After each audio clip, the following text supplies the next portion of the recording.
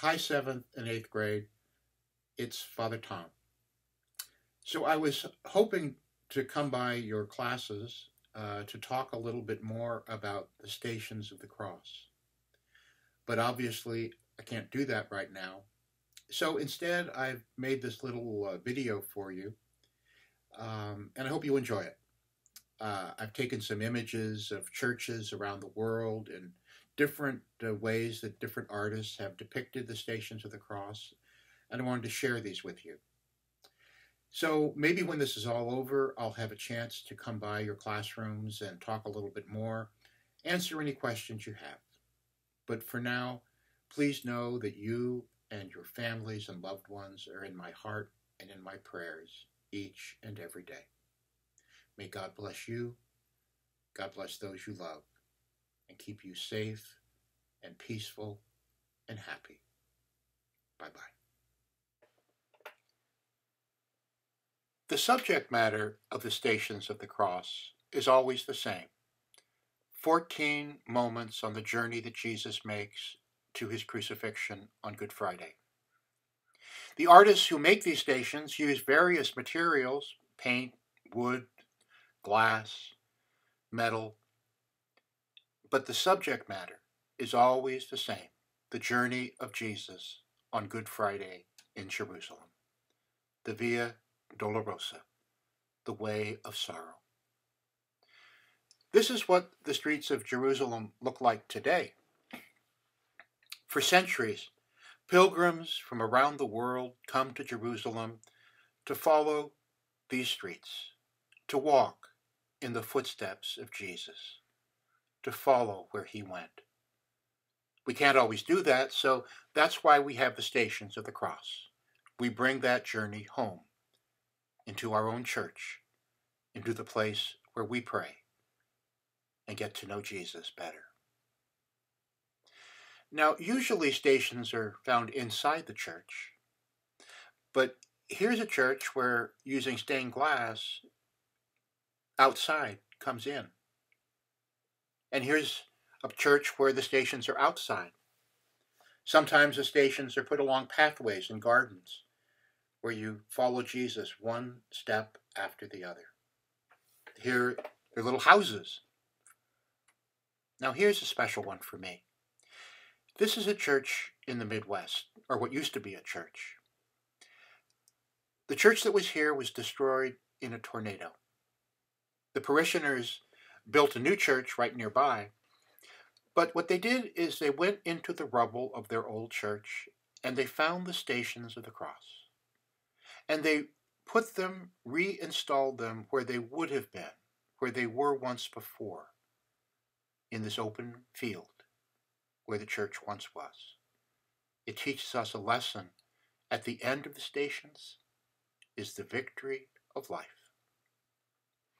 This little chapel, designed by the artist Matisse, is a little different. He puts the Stations of the Cross all on one wall. They're made of ceramic tile and very simple design. But here we do the stations not with our feet, but with our eyes.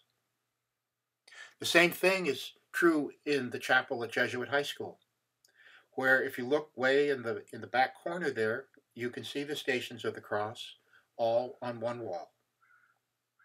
Now, I want to look at some artists' work in their depiction of how they saw and they see the stations.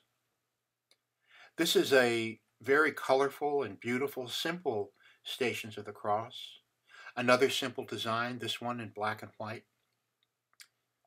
Here the artist puts Jesus in modern times, with Simon carrying the cross with Jesus, Veronica wiping the face of Jesus, and Jesus meeting the sad women of Jerusalem. Notice the Roman soldiers dressed in coat and tie. Here a photographer connects the suffering of the poor with the suffering of Jesus. This artist, the 12th station, Jesus dies on the cross, as do those who suffer from addiction to drugs, and those who have loved ones who suffer from serious illness. This artist has Jesus himself in modern clothes being indicted before the court, carrying his cross.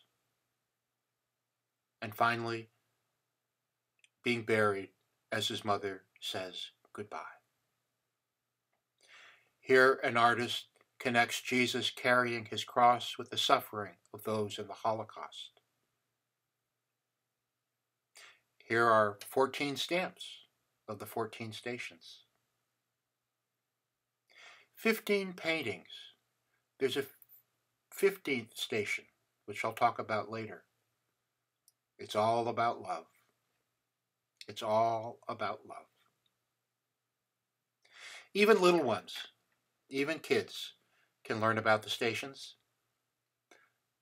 There's life inside, life hidden beyond what we can't see. Now, here's an artist I wanted to share with you, Barnett Newman. He makes these very, very simple paintings with these straight lines, vertical lines. And here he is in his studio. He was Jewish by birth, an agnostic. He didn't believe in God. He made these paintings, Lema Sabachthani, he called them, which was what Jesus said on the cross. My God, why have you forsaken me? Even though he didn't believe in God, Barnett Newman had a massive heart attack. He survived, but as he grappled with almost facing death, he thought about another Jewish man who faced death, Jesus. So we saw this one before, but there's the 15th station. And here, the 15th station in gold. And that's the resurrection. That's the end of the story. So it's been nice to share this with you. God bless you, and we'll see you soon.